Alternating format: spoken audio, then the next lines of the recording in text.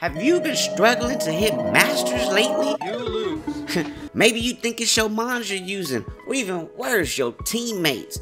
But don't even worry, because in this video, I'm going to show you exactly how to hit masters in 9 hours if you haven't already.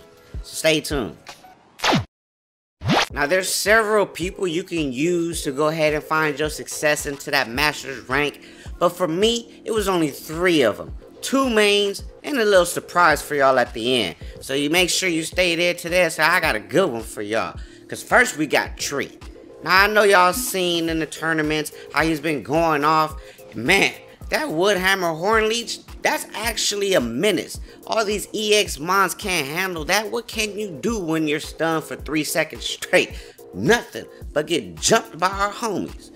2, you can also go up Curse Hornleech. I mean, I did that. That seemed pretty cool to be able to get your reset off Hornleech, keep pushing them back into the enemy team. It's also more stuns, and you're still getting heals from it too. So both ways is good. I didn't really try to use Pain Split. It's not gonna work out that well. I mean, maybe if you in the trios. We didn't do much of that neither. Solo queued our way through. The thing is, with early season, if you solo queue, you most likely gonna get bots too to help you out with some of those rough patches that you may be going through. Now second, we over here with our big bro. Y'all know Slowbro has to pop out. Now I don't know why we didn't see him in the tournament much, but he sure did do a hell of a lot for me.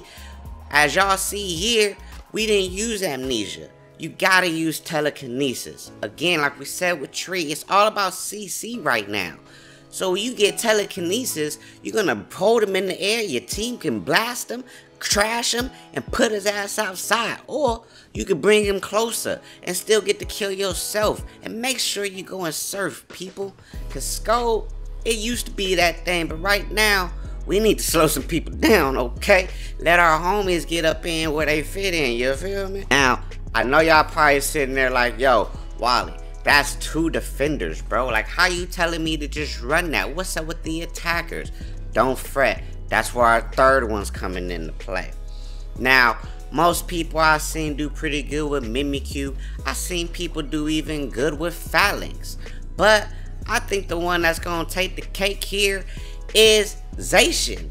Now, before everyone starts saying, oh wait, hold up, it's Miraidon. Now, Miraidon also too, but when Miraidon comes in and you clap, pap him, he ain't getting out of that.